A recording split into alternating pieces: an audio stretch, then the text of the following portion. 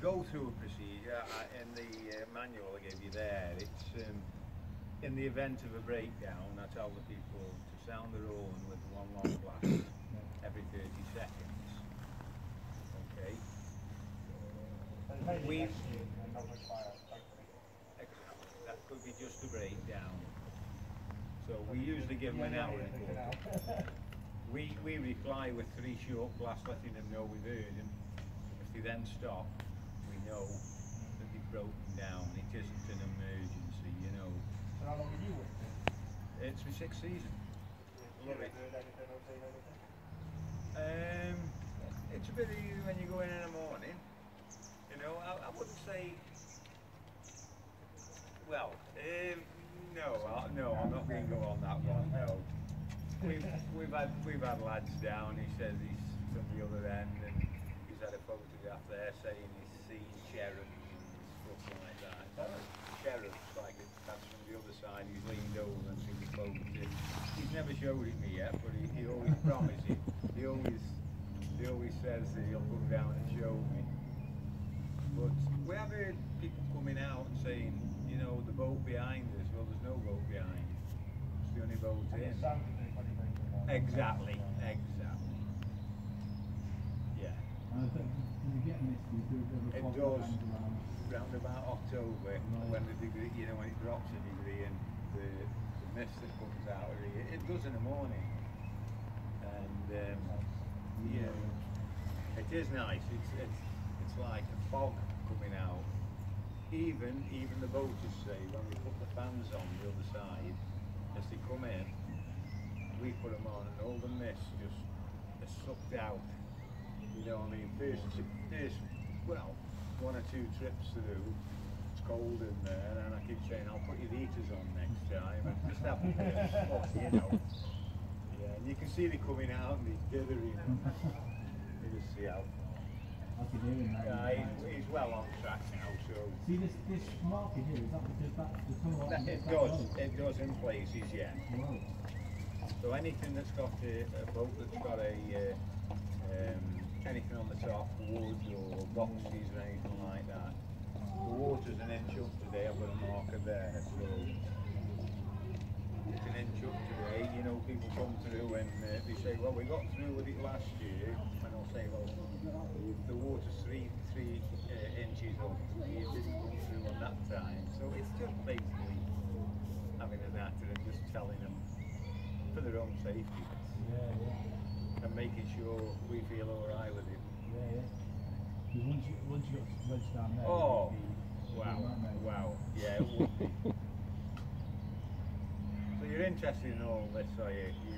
Do you believe in everything? I don't necessarily believe it, but you know, it's got the colourful nature of it. Right, oh smashing, eh? Fair play to you, yeah. I'm trying to find out more about the area you live, because we're only from South. Right. So lots of little stories and little tales that you can follow up on.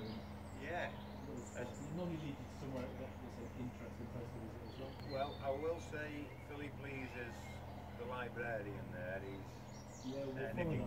Yeah, he is. Yeah, and there's another one, the lad who does the Israel book, Dave someone. I don't know whether he'll tell you that one, but they're both local, you know. Well, I think it's a bit of who's got the best books, or you know, it's like anything, isn't it? Well, we know this, we know that. And I'll give you this camera, can you kind of picture Captain Lights?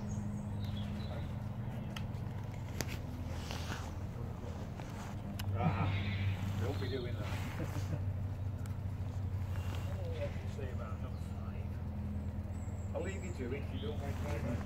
Okay, you're welcome. Really nice talking to you. Yes, and you. All of you, yes. I wanted to say like sample that.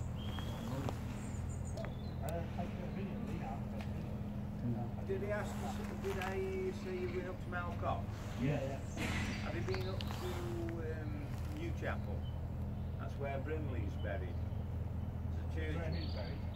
James Brindley. Brindley, you know that one? Yes. Alright. This is Thomas Delphi, that's James Brindley. And he's buried up at Newchapel. If you're passing that way, the grave's there. And, you know, and till it leaves actually comes down and you get some talks on the side of the canal here, and then I think they actually go up to it's near enough actually Newcastle. It gives them a sort of speech up there, you know. How's it looking? Okay. Yeah. You don't want to hear my voice, do you? Oh, it's fine. It's done well on the way.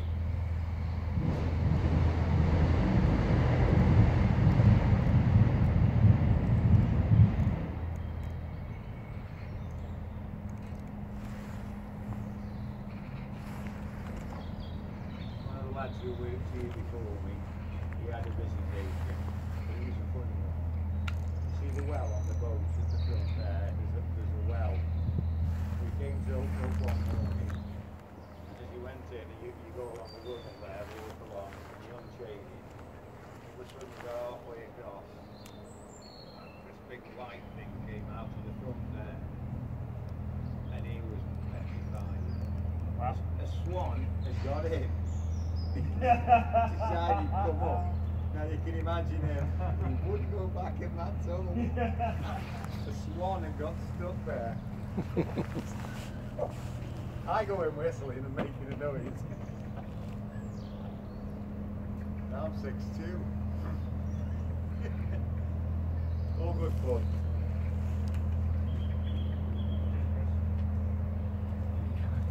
About 150 yards now, that one. So there's actually a painting of a skeleton in there as well. Oh really? Yeah. About 400 metres in, on the left hand side.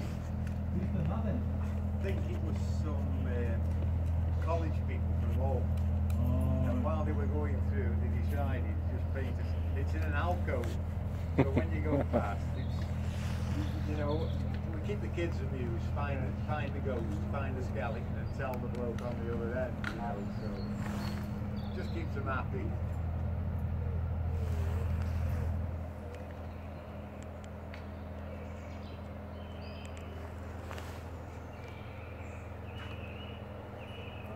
Yeah, it's 100 yards that now. Nice.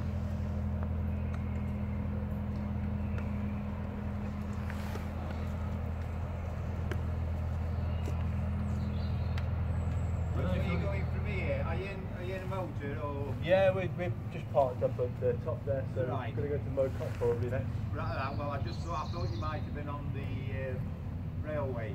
No. You go up the top, go along the avenue, depending on which way you're going to go, you can actually go to the lights, turn left, and first right, go up what we call Essex Street, and it brings you right up the top, and you'll see Malcock on your left hand side. Oh really? Is that near, is it? It's quite close. You can actually see it some days over on that side. Cool. JJ. Are you going to take a shot, John, of the barge coming out? Hello. Yeah. Hello. There we go. There you go. There you go. Oh, that's a good looking boat, isn't it?